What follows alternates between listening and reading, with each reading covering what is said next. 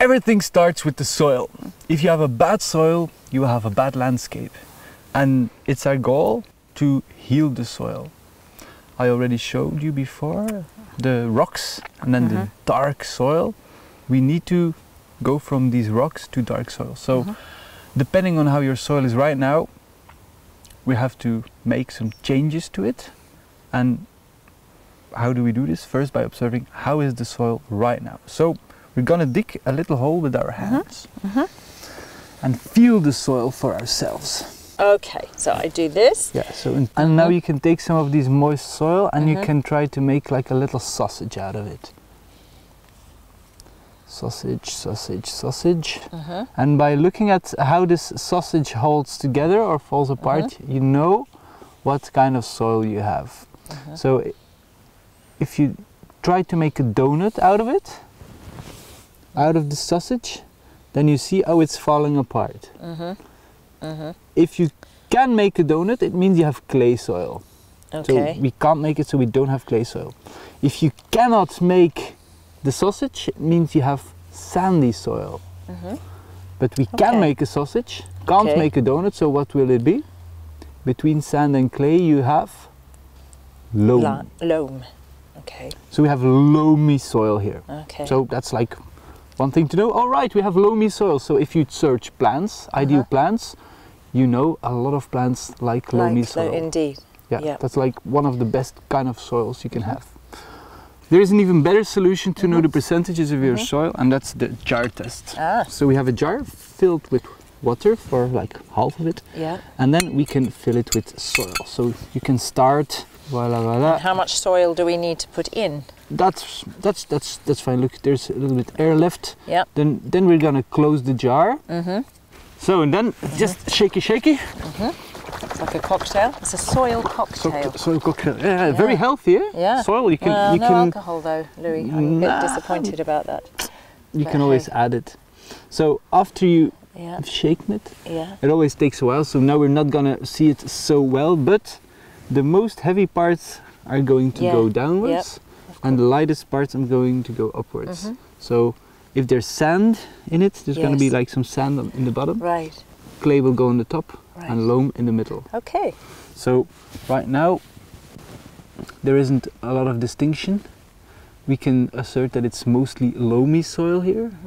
There's of course a much easier way to know what kind of soil type you have, and that's take a soil sample and send it to a lab. Yes, but it's not as fun as doing the sausage or doing the jar test, is it? Really? No, let's be honest. Not at all. Even though you love technology and science and so on. Yeah, I know. This way you can see proof. Otherwise, you just have to trust somebody. Yeah. So the next thing we want to know is the pH of your soil. So pH, it's between 0 and 14. Right. 7 is neutral. Okay. When you have a neutral soil, if you go below 7, for example, lemon, it's below 7, it's acid. Yes. And higher than 7, it's alkaline. Okay. And somehow I would have thought it would be the other way around, isn't it? Yeah. No, yeah. I don't know. Yeah. Hey, that's sour is false lower. Logic. Yep, sour is lower, alkaline I didn't is higher. invent it. Good. Okay. Glad to have that confirmed. Coca-Cola, for example, is also very acidic. Yes.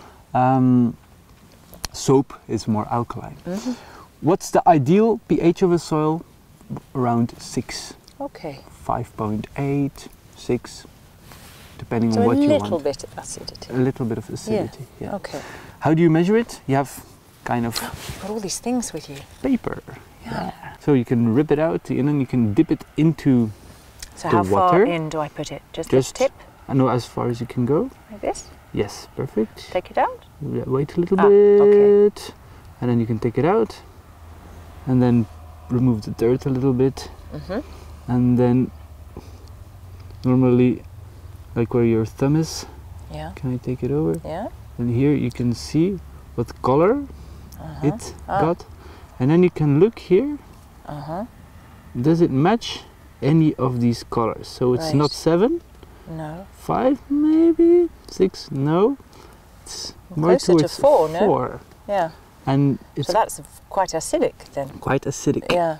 And Too acidic. Yeah, too acidic. Yeah. And I have to confirm, we did lab testing, Yes. and it was between 4 and 5.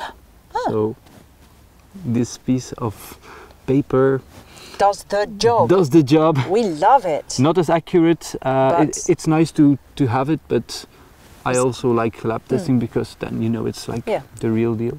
So these are manual tests. I like them. It's really, you can feel it. Yeah, absolutely. Tactile. But I prefer a lab test to be really accurate. Yes. What you have to check for the nutrients, the nitrogen, the phosphorus and the kalium, NPK, those are like the 3 basic ingredients, nutrients, to check if these are balanced. The pH, but also the organic content. Yeah. How much, or what's the percentage of organic content in the soil? If it's really low, you know you have to put more carbon into your soil. How do you do that? More trees. They're carbon pumps, they suck it out of the air, put it in their leaves and then shed it to the ground, then carbon grows. If you do not have trees, you can import carbon. For example, wood chips are very, very good. And if you grow food on your piece of ground, it's important to know if there aren't any heavy metals, toxic substances. So you have a list of those soil lab test sheets. You can like check those things. Okay.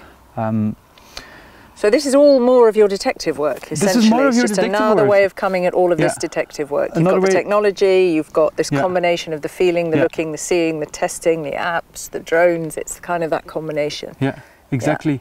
You can also, of course, do it without the drone and just use the Google imagery.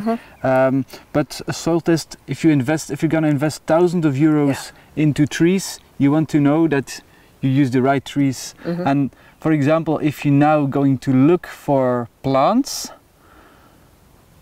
you can like put all your detective work just like in the boxes. For example, are we in the shade here? No. No. Yeah. Where is there a lot of wind? Yeah, maybe a little bit. Where's the nearest water source that must, or does that not come into play? Is it a moist soil or is it the dry soil? Is it clay, loam? Is it acidic or not? So all these things you can like write it in those boxes on those search engines online, and then it will show you all the plants that can grow on your condition. But you can only do that if you know all these little things as pH, soil type, shadow or not, moist soil or not, and then you have all of that makes my food plants. forest come to life in a much more concrete way. Exactly. I can really start to fill in the gaps of what my vision is. Yeah. And then 2 things I like very much to do with your soil is, or you dig like a really deep hole, so you can like go 1 meter deep and see all the layers to know what kind of layers there are, and also to check how many earthworms are there, because they are indicators of how healthy your soil is. Right. The more you have, the better. Yeah. So we're gonna do it very quickly. You just make like this hole. Can I remove this? Yes, you can. Thank you. Yep. Okay. So we're looking for earthworms now. we're looking for earthworms. Okay. Wow, poor earthworms. They're going to be disturbed, aren't they? Yes, a little bit. So that's, in science, you always You're disturbing the soil. The poppies will grow. disturb a little bit to know the results. So this is your best friend. You want to have as many earthworms as possible, because what do these lovely little guys do for you? They eat stuff, they poo it out, so they enrich your soil. They make these little holes and or like. So they aerate. Are they aerating the soil with their holes? Yeah. Exactly, they're aerating the soil, and it means water can infiltrate better. It means that the water holding capacity is higher. You can store more water into the soil, and also you need to have air in the soil. We sometimes forget that in the soil you do not only need water and nutrients, but we also need air. So we go and plow the fields with our big machinery, but if you have millions of these guys in your soil, they do it for you for free, You do not have to pay them. They're doing this 24/7. So if and they're happy about it. Yeah, it's what they do. It's how they feel. Yeah. So we're gonna put our little friend back where he belongs, or where she belongs. Thank you for that. Appreciate it. And so we can like very slowly go and find other ones. So how do we take care of these earthworms? We need to give them food. And what do they like the most? Like those debris of dead wood, leaves. They like leaves. They like all kind of organic material. If you put it on the ground, they go upstairs, eat it, put it downstairs. So they suck all the things that fall on the ground, they put it into the soil. And if you have all these little furrows in the soil, or little tunnels in the soil, the plant roots can go even deeper and go and find more stuff. So you need to give them the right stuff so they can do that job, so that you don't have to plough your fields day in, day out. And that's regenerative agriculture. That's let nature do the job. What it's been doing for millions of years is just we with our big egos and big machinery that think we can do it better. But the only way we can do it is by huge expenses of oil and labor. But if you let nature do it, it's much better for both us and nature itself.